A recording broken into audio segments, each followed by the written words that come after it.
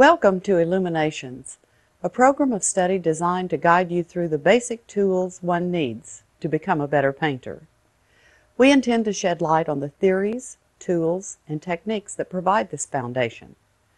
Many of the subjects we will explore seem to confuse even experienced painters when they're trying to do everything at once. Every stroke applied to a painting must exhibit the knowledge of composition, color, value, edge, linear and aerial perspective. That's a tall order for a beginner, yet that's exactly what many try to do when they start painting. Actually, all these concepts are simple to understand when they're studied out of the context of trying to execute a painting. Join me for the entire Illuminations series for a good basic introduction to the theory, tools, methods, and techniques every painter can use. Look at these two simple compositions, one executed in the tonalist style and the other in the colorist style. Each has a unique quality. The tonalist painting has more impact through the use of chiaroscuro, that is, strong light and dark contrast, but the colorist painting has more color interest. The tonalist painting retains its strength when reduced to a black and white image, while the colorist painting loses its impact. The two schools of painting present different concepts in their imagery. The tonalists paint the effect of light, and the colorists paint the temperature of colors. Which is better is strictly in the eye of the beholder.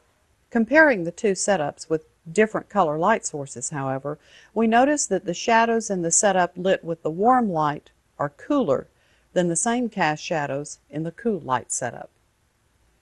The red cloth produces different colors in the cast shadows and a warmer relative temperature to the shadows in the blue example, but comparing red to red under different light temperatures is really what we want to observe.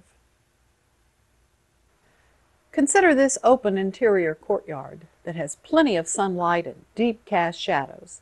The sunlight is warm by definition, and the cast shadows are definitely cool. But look at the open shadows up under the arched portico. They are intensely warm, more so than the blanched out walls that are struck by sunlight.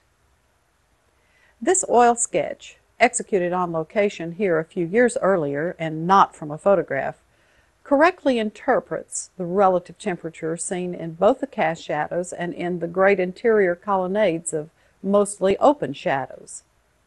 All openings into buildings, whether they are open doorways or open windows, should be rendered as warm tones, not cool ones, to accurately represent the temperature that exists in these situations. Compare how this scene looks through the camera with the way I sense the colors at the scene. The painting shows so much more color interest than the photograph, and I assure you I didn't invent all the colors. They were there for inspiration. Oh, perhaps I exaggerated them a bit, but they were there in one degree or another. This painting, also executed on location during the same time period, shows a completely different color scheme and range of temperatures, something that occurred naturally and was unplanned. The individual location suggests its own treatment and color choices, along with color and temperature choices for the light and shadow areas. Compare this scene with one taken in bright midday sunlight. The times of day are similar, but the cloud cover in the one on the left allows us to see the rich color, while the bright sunlight in the scene on the right washes out much of the color. Another kind of atmospheric condition that affects the temperature of lights and shadows is the foggy or misty day. This effect is seen when the clouds lay heavily on the earth and the water vapor obscures distant objects. It's quite an ethereal effect and can be intriguing to paint. Contrary to what we see on the high overcast day, the colors and values on the foggy day are very close and muted. A colorist approach could render this scene very effectively with close. What we do see when we look into the shadows is something like this. By overexposing the photograph and throwing all the light values too light, we can see more detail in the shadows, which is what the human eye would see when we focus in this small area. But if we put the two together in one photograph, we get something that looks more like this, what our eye actually sees. The cast shadow is there, but it isn't as dark as indicated in the initial photograph. This is the type of change that you must make when you work strictly from photographs, if you want your work to be believable. We can distort a lot of things in paintings and get away with it by artistic license.